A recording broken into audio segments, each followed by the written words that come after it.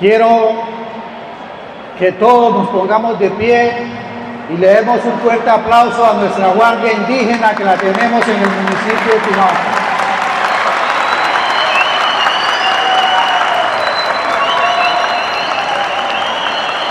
Quiero saludar a la población juvenil campesina, a la población indígena, a las plataformas distritales juveniles, al Consejo de Juventudes, comunidades LGTBI y a todas las instituciones educativas que acompañan el día de hoy, a los reincorporados, organizaciones civiles y a toda la administración del municipio de Tumaco en cabeza de la oficina de la OIS.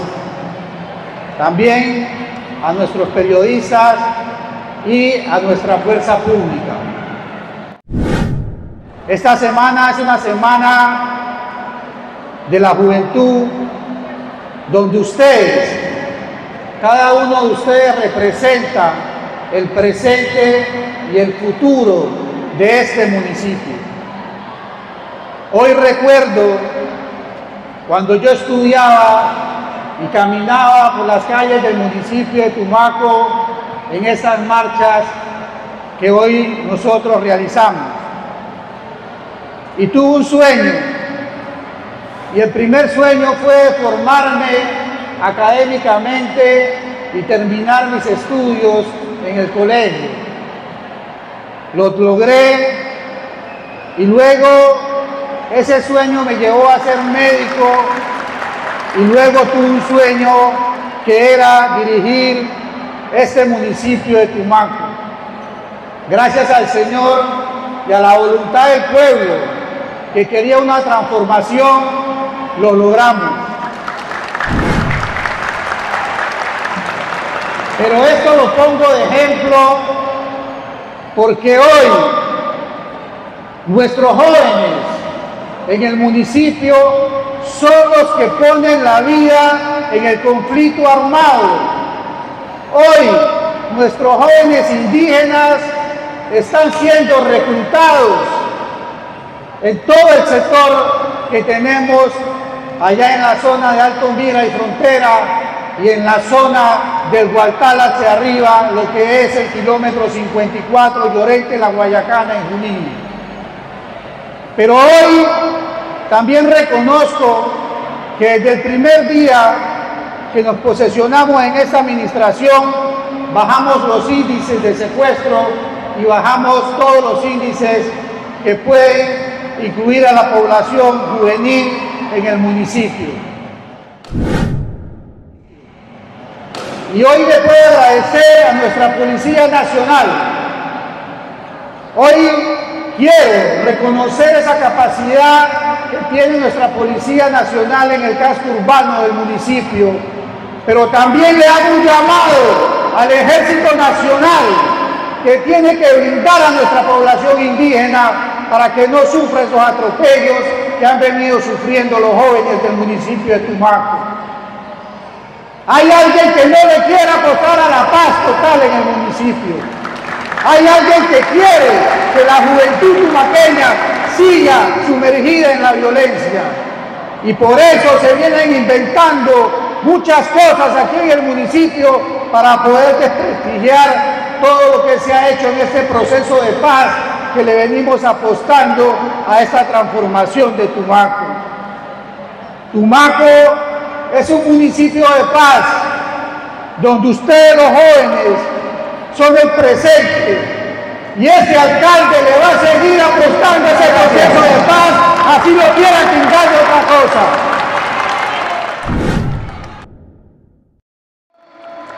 Hemos traído desarrollo al municipio. Hoy hemos traído inversión social al municipio. Ustedes pueden visitar los fines de semana nuestras playas del Morro y el turismo ha aumentado.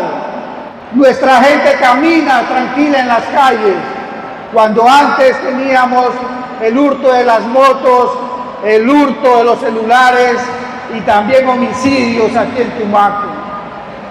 Por eso yo quiero hacer un llamado al gobierno nacional que tiene que hacer inversión en Tumaco para la juventud, para traer unas universidades donde ustedes, los jóvenes, puedan estudiar aquí y no desplazarse a través de las ciudades de Colombia, como Cali, como Pasto, sino que lo hagamos directamente aquí con carreras nuevas, que motive a todos y a cada uno de ustedes para que se pueda quedar aquí y hacer esa transformación. Pero también que haga inversión social con ustedes para que ustedes tengan una oportunidad laboral y toda la juventud se desligue de pasos o que cometa cosas ilícitas para poderlo hacer. Pero también le quiero hacer un llamado al gobierno nacional y decirle que este alcalde está siendo perseguido, que este alcalde está siendo sometido para que la juventud tumaqueña no tenga una oportunidad de vivir. Y a esa apuesta yo hoy le digo que seguiré haciendo el proceso de paz en Tumaco, porque creo que es la única forma de que ustedes, los jóvenes, tengan un mejor vivir en el municipio.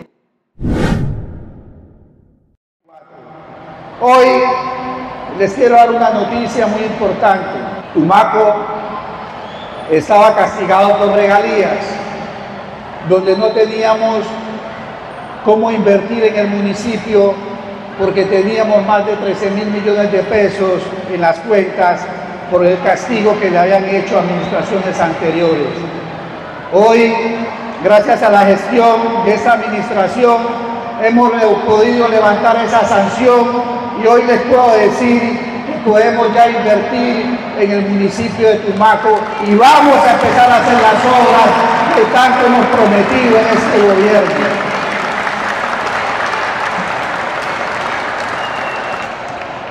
Pero también les quiero decir que ustedes deben apostarle a esa transformación y a esta lucha. No se rindan. Muchas gracias.